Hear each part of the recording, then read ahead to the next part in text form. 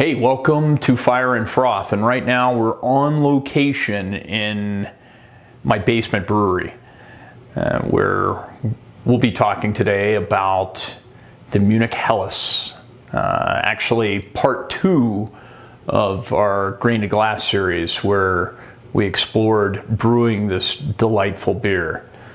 And today we will talk about the style, and then we will actually taste the finished product and let you know how it turned out.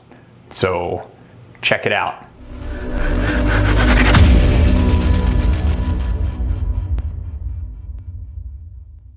Hey, welcome to Fire and Froth. Yeah, we're the channel that explores craft beer and culinary delights. In other words, we make videos about beer, we make videos about cooking food, and we put them out usually on a weekly basis. So come join the adventure. Today we're going to show you and we're going to taste the Munich Helles lager that I brewed a while back. A few weeks ago we posted part 1 of the Grain to Glass video, and we promised that we would put out a part 2 as soon as that lager was ready to go, and I think it's ready. Hey, so anyway, we're just going to talk a little bit about the Munich Helles and what it should taste like, and what the style is. It's a light German lager. It's a little bit malty, you know, a little bit of sweetness from that.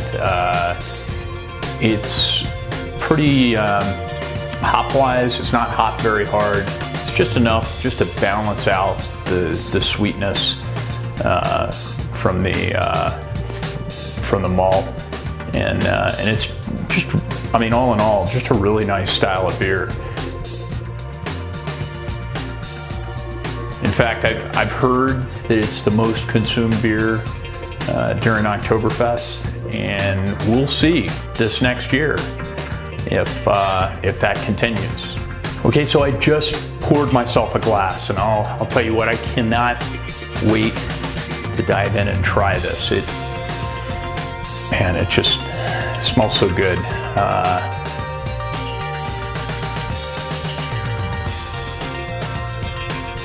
It's again pretty light in color.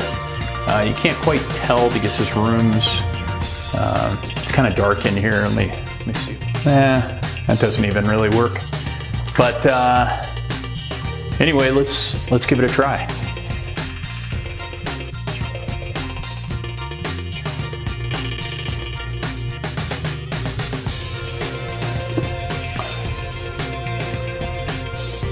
Oh man, that's really good.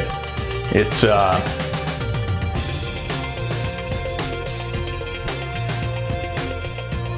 it is pretty dry.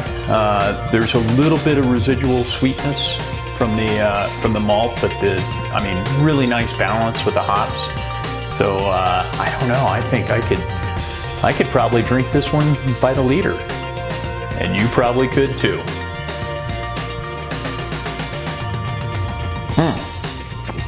Man, delicious.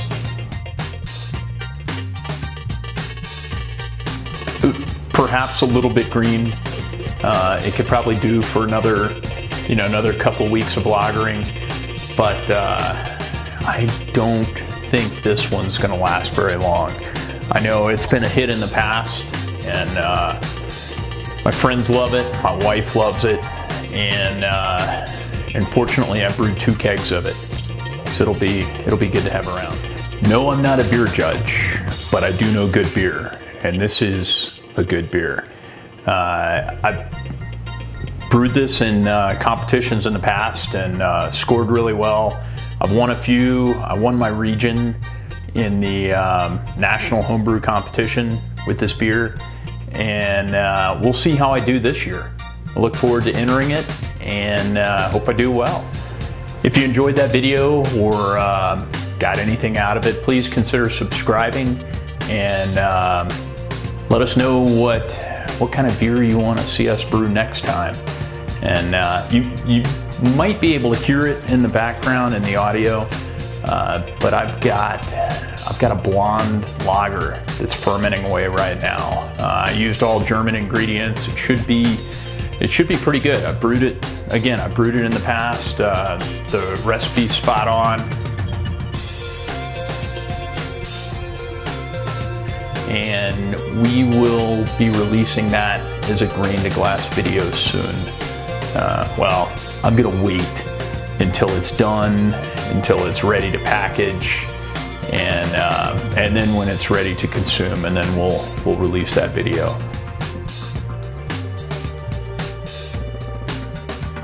So thank you for joining us. Check back next week, and we'll have another exciting episode for you, either about brewing beer or cooking great food. All right, be well. Cheers.